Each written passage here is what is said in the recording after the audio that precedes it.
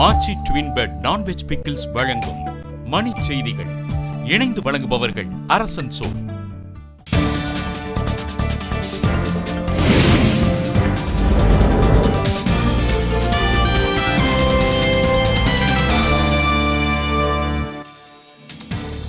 பொய்யான விளம்பரம் தரும் மனை வணிக நிறுவனங்கள் மீது நடவடிக்கை எடுக்க புதிய சட்டம் நடுவண் அமைச்சரவை ஒப்புதல்.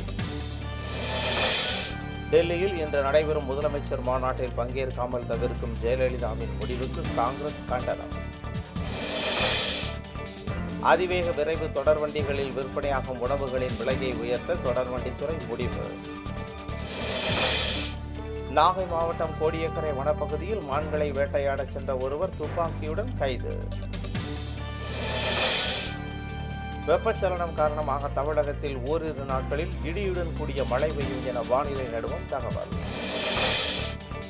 பொறியியல் படிப்புக்கு விண்ணப்பித்த மாணவர்களுக்கான சம வாய்ப்பு எண் இன்று ஒதுக்கீடு.